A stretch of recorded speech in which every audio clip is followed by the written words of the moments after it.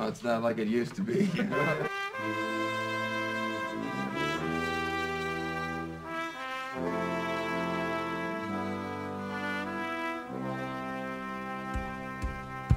If you want to understand what happened in New Zealand history, you have to know about the baby boom.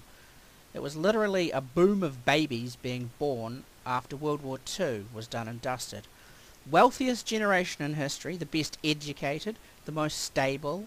They had the most economic opportunities of any generation this planet ever saw. Best music too. They had it all. Their parents' generation fought and died in a bloody war to hand them their world. And how did they live in it? Shallow, petty, greedy, spoiled, entitled. They burned the world down, spent up what their fathers had given them, and then went on to spend against the wealth of the unborn children and grandchildren. They grew the welfare state, they dumped the country astronomically deeper into debt, they choked off the free market, demanding protected status for local industries while gobbling up every new luxury consumer item they could import. New transistor radio, portable TV, Polaroid instant camera, imported makeup, imported jewellery, electric toothbrushes and hair dryers and everything else. If it could be made more electric, then they wanted it. Generation Me consumed like mad buggers and threw out the wisdom and knowledge handed down to our people. And they didn't hand it on to the next gen. In the 1960s and 70s, poverty was associated with the elderly. Families and children were supported. The boomers turned that basic equation on its head, roaring approval for a barnstorming Muldoon, happy to be their drug dealer in exchange for power. These days, of course, the most important people are those boomers. They have all the wealth and their children do not. Children and families live in poverty in New Zealand, renting their houses and working as employees. Boomers own most of the property and won't let go of it with their gnarly old hands. The average age of real estate license holders and business owners is in the late 60s and 70s. They are boomers. How do they live with themselves? Who quells any embers of a conscience or a soul these wrinkly greed zombies have about eating their own children and grandchildren? Nigel Latta? Yes, he's one. Winston Peters? Oh, hell yes. He's the original protege of Muldoon, who invented this political racket at ground zero in 1975. But right now, let's take a look at a viral post that has been doing the rounds on social media as well as in the state newspapers. And this is why your kids should not be the most important people in your family, by John Rosemond. I recently asked a married couple who have 3 kids, none of whom are yet teens, who are the most important members in your family?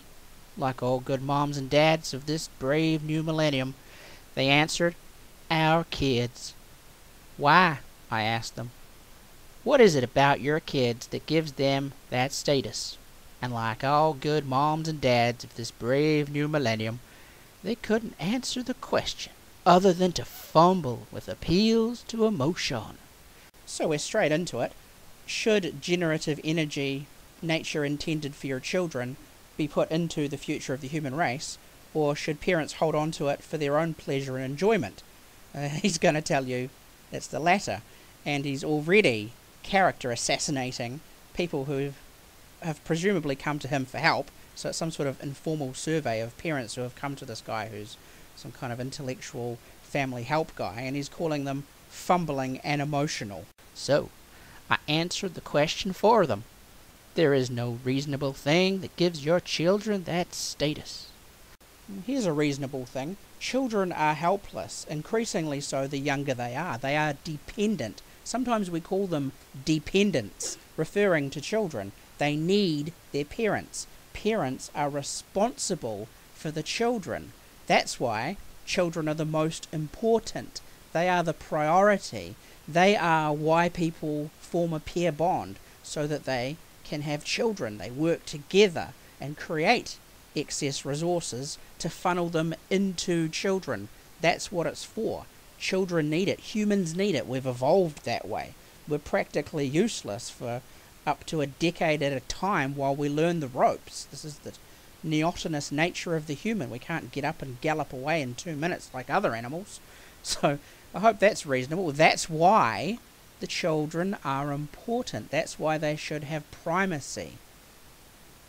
I went on to point out that many, if not most, of the problems they're having with their kids, typical stuff these days, are the result of treating their children as if they, their marriage, and the family exist because of the kids, when it is in fact the other way around. So the arch-sophist flips it around, trying to muddle one Aristotelian cause for another. Biologically, the healthy child is causally downstream of a strong marriage and a stable family. Sure. This doesn't prove that parents are the morally superior unit that children exist to service. On the contrary, strong pair bonds and stable families exist for the sake of children. By this muddling, Rosemond is trying to say children and families and parenting and strong marriages are supposed to be bent towards feathering and pleasuring the adults. That is exactly the worm-tongued rubbish that boomers want to be told. Their kids exist because of them and their marriage, and thrive because they have created a stable family. We're talking about a non-negotiable biological requirement of children, that stable families and marriages exist to serve, not the other way around. Furthermore, without them, their kids wouldn't eat well, haven't the nice clothing they wear, live in the nice home in which they live, enjoy the great vacations they enjoy, and so on, instead of lives that are relatively carefree, despite the drama to the contrary that they occasionally manufacture. Their children would be living lives full of worry and want. This issue is really the heart of the matter. Why, yes, it is the heart of the matter. Without a stable family, without parents, without resources, if children were just born into nature and left to fend for themselves in the deserts and among the sticks and on the beaches and among the crocodiles, they would be doomed. The human does not subsist this way. Part of our evolution, part of our individuality is sort of shared intergenerationally. It's parenting, it's mammalian, it's what humans have perfected in the mammal world, that we rear our young, we care for our young. We don't just breed and leave them on the beach to dig themselves up like turtles and try not to get eaten by a seagull. We look after them. That is the point. And of course Rosemond is turning this completely on its head. People my age know it's the heart of the matter. Yes, people your age have this sentiment, don't they, which you are fleshing out intellectually with your sophist tricks. So you're appealing to people your age. You're explaining at length what they already know, what they feel in their bones, that all the resources belong to us, not the children. Note also, quote, despite the drama to the contrary that they occasionally manufacture, unquote, how disrespectful. He's saying that children manufacture their drama. It's not real. And it's just drama. They don't have any problems. They're just kids. What a horrible, hateful, minimizing, dehumanizing little bracketed statement he's smuggled in there. People my age know it's the heart of the matter, because when we were kids it was clear to us that our parents were the most important people in our families. And that right there is why we respected our parents, and that right there is why we looked up to adults in general. So here we see that, of course, this boomer entitlement to all the marbles stems from their hurt souls.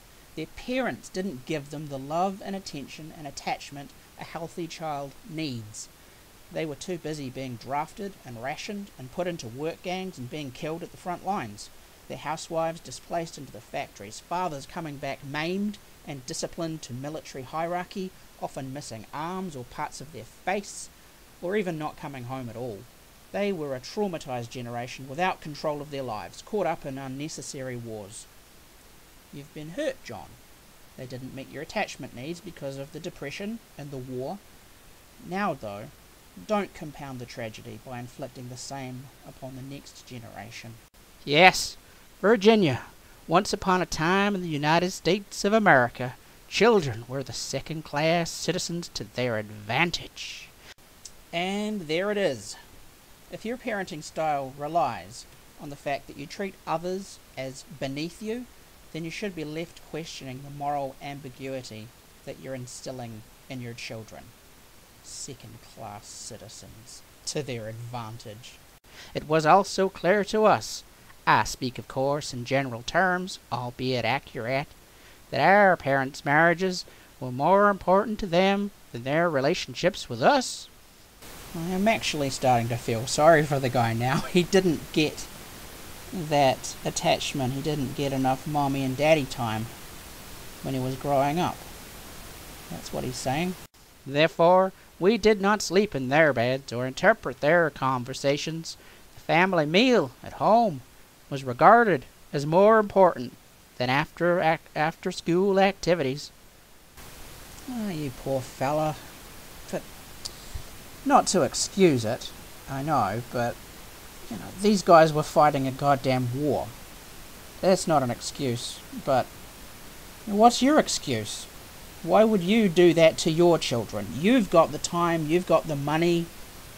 Why can't you co-sleep with your children? Why can't you give them after-school activities and participate and take an interest in their lives and form that attachment? Nobody's trying to make you do a job you're not fitted for, or put you in the army, or get you to go to the Western Front or some goddamn thing. Oh, John.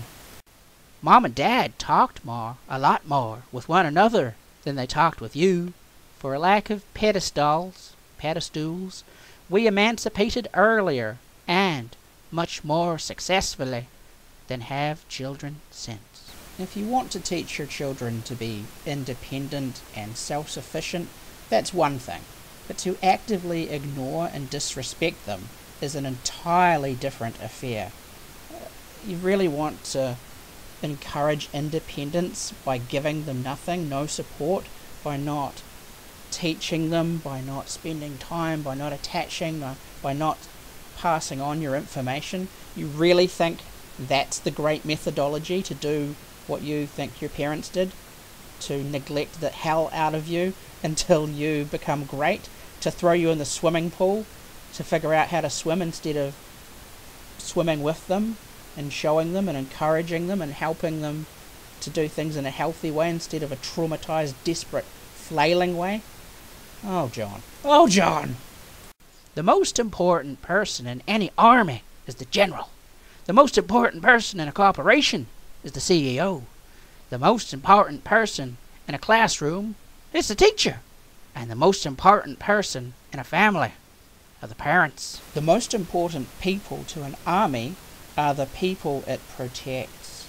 The most important people in a corporation are the shareholders. The most important persons in a classroom are the students. And the most important people in a family are the children. Popular psychology suggests, without me getting too sophisticated, from what he just said, that John's dad was an army general and a chief executive officer, and that his mother was a school teacher, and that John himself was barely on their radar. I wonder. The most important thing about children is the need to prepare them properly for responsible citizenship. The baby boomer mantra. Ask not what your country can do for you, but what you can do for your country. Your country is what's important. Responsible citizenship is what's important. It's not for you. Citizenship is not to serve the people. No. People are there to serve the state, to serve citizenship. So the most important thing is to make sure that your children are prepared properly for responsible citizenship. You are such a JFK fanboy. The primary objective should not be raising a straight A student who excels at 3 sports, earns a spot on the Olympic swim team, goes to an A-list university, and becomes a prominent brain surgeon. And here we have more of the typical John Rosemond disdain and hatred and belittling of what a child would do if they were free to their own devices. What would they do if we encouraged their passions and didn't force them and condition them and neglect them into being good little servants of the state collective? What are they going to do? Oh, what? They're just going to go play on the Olympics and get straight A's, and what are they going to do? They're just going to waste their time and fritter it away going to university and what? Brain surgery? What a waste of time. Of course, it's not fair. It's just so disrespectful to belittle what a free person would do if they had a strong parental bond. So he's mocking them. He's saying, what are they going to do if they had a proper upbringing? They're just going to piss it away, being rich kids, getting straight A students and going skiing at the Olympics. Nah. The primary objective is to raise a child so that such that community and culture are strengthened. Community and culture are strengthened by people having strong peer bonds, by people having strong bonds to each other, learning to attach to their parents and then having strong friendships and cultural life the way it used to be. It is not achieved by neglecting each other and teaching each other to not form attachments, to not have healthy attachments intergenerationally. You say community and culture, you mean collectivism. Our child is the most important person in our family. It's the first step toward raising a child who feels entitled. You don't want that. Unbeknownst to your child, he doesn't need that. And neither does America. I see a vision of wrinkly, skeletal, zombie baby boomers reaching into the futures and the brains of the unborn generations as well as their children's, raising up John Rosemond on their shoulders, up high, cheering for him, and trampling over the bodies of everyone who's not a baby boomer. Thank you, John. Thank you. You have given us our moral excuses. The end.